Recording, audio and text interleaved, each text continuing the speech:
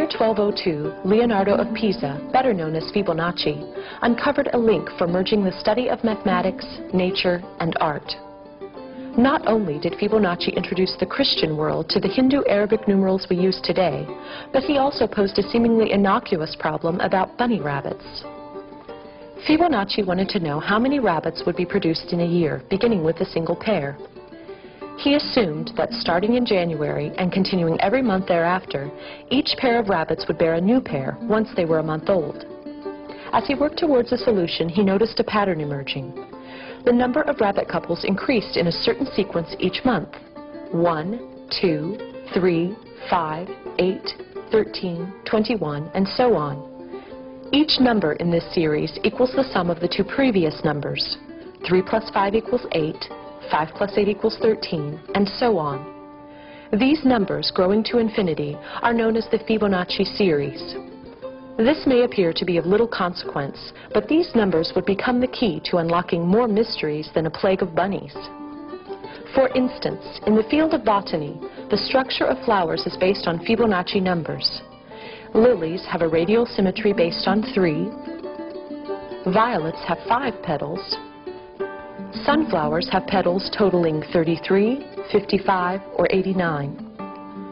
This phenomenon, not explained until 1993, appears to go beyond genetics to the natural dynamics of growth.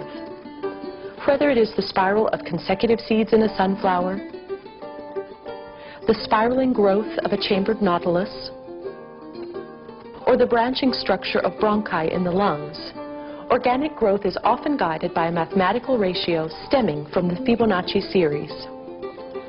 As Fibonacci numbers increase, the proportion of two successive numbers becomes more and more similar. The ratio approaches but never reaches an infinite decimal beginning with the numbers 1.618. This ratio was given the name the divine proportion and was later called the golden mean. Eventually, it was given the abbreviation phi after the initial of the Greek sculptor Phidias, creator of the artwork on the Parthenon. As early as the Pythagorean school in 500 BC, the Greeks studied the ratio of phi and developed a method of constructing a rectangle with sides measuring 1 and phi.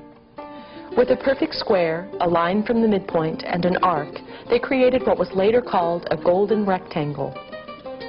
The Greeks also found that if they removed the original square, what was left was itself a golden rectangle.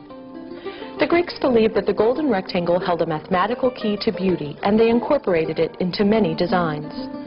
The most striking example may be the Parthenon, with most of its proportions based on golden rectangles. The Greeks were not the first to use the visual balance of phi in their architecture. 5,000 years ago, the Egyptians based the design of the Great Pyramid of Cheops on golden proportions. This measurement may not have been intentional, but it reinforces the belief that phi holds some universal aesthetic appeal. For centuries, artists have studied the psychology of beauty, while biologists have sought to untangle the complexities of nature. Yet it was Fibonacci, an Italian mathematician 800 years ago, who found the common mathematical thread that connects these two disciplines and provides a deeper understanding.